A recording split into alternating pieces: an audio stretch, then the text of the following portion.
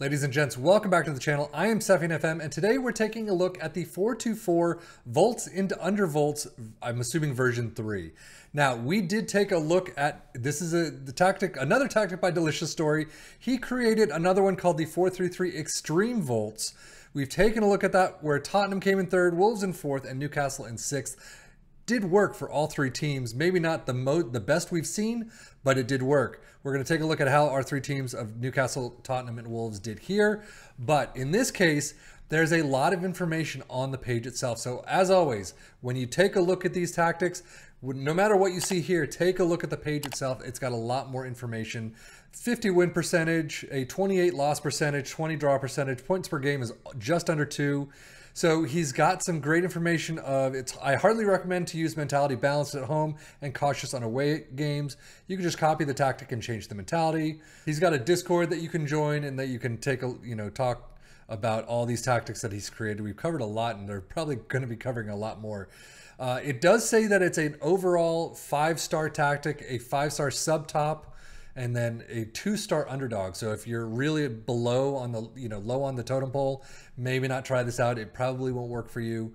But for the tactic itself, it is a 4-2-4, as we've seen, or as we said, sweeper keeper in defend, complete wingbacks in attack on the left and the right, ball playing defenders set in the central spots on defend, ball winning midfielder in defend, a segundo volante in attack, inside forwards in support, and 2 advanced forwards as we generally see. It is a balanced mentality, but as he says on the profile page, change that to how you want it to be, especially home versus away games. In possession, attacking with the standard, approach play, pass into space, overlap on the left and right, focus play down the left and right. Passing directness is shorter, tempo is higher, low crosses, and run at defense. And then in transition, counter press, counter, distribute quickly, and roll it out. And then out of possession, a high press line of engagement, a higher defensive line, trigger press much more often, prevent short goalkeeper distribution, get stuck in, and drop off more. But now, how did it do for our three teams? As you can see, fantastic job for Tottenham. 91 points is probably the best total we've seen from them in all of these tactic talks. 91 points, 67 goal differential, only 3 losses. Absolutely incredible. Newcastle in 4th with 78 points, a fantastic result for them. Wolves in 7th with 65, a pretty good run for them as well.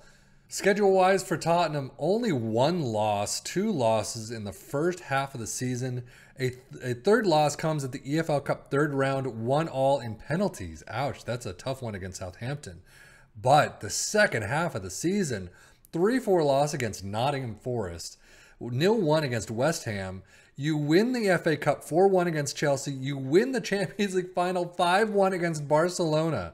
3 trophies in a season for Tottenham. Absolutely mind-boggling. Newcastle actually doesn't look too bad. Several losses. You lose out in the EFL Cup 2nd round, 2-2 in penalties against Burnley. Right off the bat, a bad October though. You do continue on though, FA Cup all the way until the semi-finals against Chelsea 2-3. But look at this run right here. It's absolutely insane. Wolves, definitely a lot spottier, a lot more red than you would like to see. But they do continue on. It's a nice run in the beginning of the second half of the season. 1-1 penalty loss in the semi-final second leg against West Ham in the EFL Cup. FA Cup quarters is where you lose out against Chelsea. 2-6 in extra time. How does that happen? 93, 95, 109, and 116. That's just insane. What on earth happened there? Tottenham's transfers, Davinson Sanchez, the only one out for 8.75. They've brought in Barbosa. They bring in Weston, Shutalo, and Livakovic for 8.5. So they did spend a bit of money on Shutalo right there. Newcastle, Jacob Murphy leaves for 5 million, Mark Gillespie for 1.3. They do bring in Ronnie Edwards, Gonçalves, Kennedy, and Santos. Again, spending some money there. I will never understand Wolves' transfer policy. They sell Ruben Neves to Real Madrid for 54 million, and they bring in Miguel Crespo from Fenerbahce for 8.75. Tottenham-wise, with the squad, Harry Kane, 55 appearances, Son with 52 plus 1, and Christian Romero with 45 plus 3. I keep forgetting he's on the team. Goal-wise, 47 for Harry Kane. A nice job there. Son with 29 and 26 for Barbosa. Really picking it up this time around. Assists, 24 for Kulusevski. Son with 23 and Porro with 22. An average rating 773 for Kane. See, when you get up there in the goals and everything, this is where I expect Kane to be. But usually he sits, 719 or 720. But 773 is amazing. Son with 743. You'd expect that from him. He's a fantastic player. And Kulusevski with 726. Newcastle-wise, Nick Pope with 43 appearances. Callum Wilson and Trippier both with 42 apiece. 39 goals for Isaac. A great job there. 31 for Wilson. An absolutely amazing number there. And then Fabian Schär with 12. Assist-wise, 23 for Trippier. St. Maximin with 15 and 10 for Willock. Average rating 759 for Isaac. Absolutely phenomenal job. The Callum Wilson was 750 as well. 730 for Dubravka. I mean, Newcastle did very well. I'm surprised they didn't finish a little higher.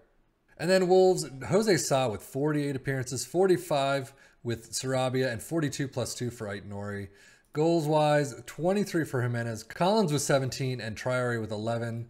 Assists, though, Sarabia with 24. That's got to be leading the charts in the Premier League or somewhere close. Aït-Nouri with 8 and 6 for Nunez. Assist-wise, not the greatest. Jimenez with 725. Pretty good job there. Chan, 8 plus 13 appearances off the bench, 719, and then Traore for 714. Data hub-wise, everyone is generally the same. Shaky in defense and very good in attack. As you see, some fantastic attacking numbers for Tottenham. Absolutely leading the leagues. Everything else, Premier League average, thereabouts. You've just got some fantastic numbers. Unfortunately, I mean, even Newcastle has fantastic attacking numbers. And then Wolves, a little bit different, a little bit less. The non-penalty expected goals per 90, though, is really up there, as is shots per game. So I expect all three teams to be right there at the top of some of these categories. Most goals clearly in the Premier League, Tottenham with 118, Newcastle with 96, Wolves with 86. Again, Newcastle sitting in fourth still. Liverpool and Manchester City are probably up there, but how they didn't come higher than fourth, I don't know. But fewer shots against. Tottenham and Newcastle are in there. Most possession, as usual. Most dribbles made, nobody. Fewest conceded, Newcastle. No defensive, no goalkeeper work. Most tackles of Tottenham and Newcastle doing some defensive work. Best pass completion, no one. Most shots for, as you'd expect, Tottenham, Newcastle, and Wolves all in the mix. Most points per game, pretty close to how they sit in the league. Haaland beats everyone with 51 goals this season. That's insane. But Isaac with 34, Kane with 31, Wilson with 24, Son, Jimenez, and Barbosa all in the mix as well. Most assists, Trippier with 20, of course, he's up there. Sarabia with 19, Son with 18.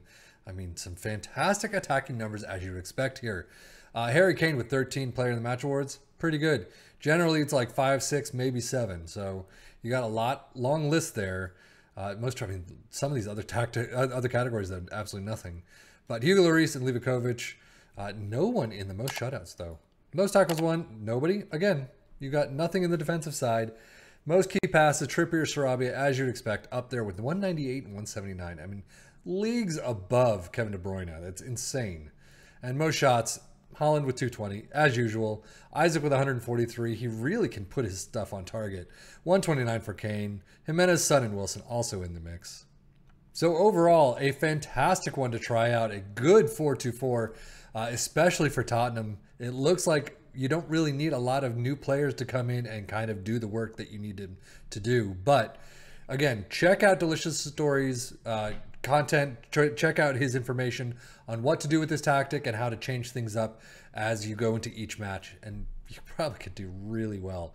But that is it for me, Safin FM, for the Football Manager blog channel, saying thank you as always for watching. Take care and enjoy.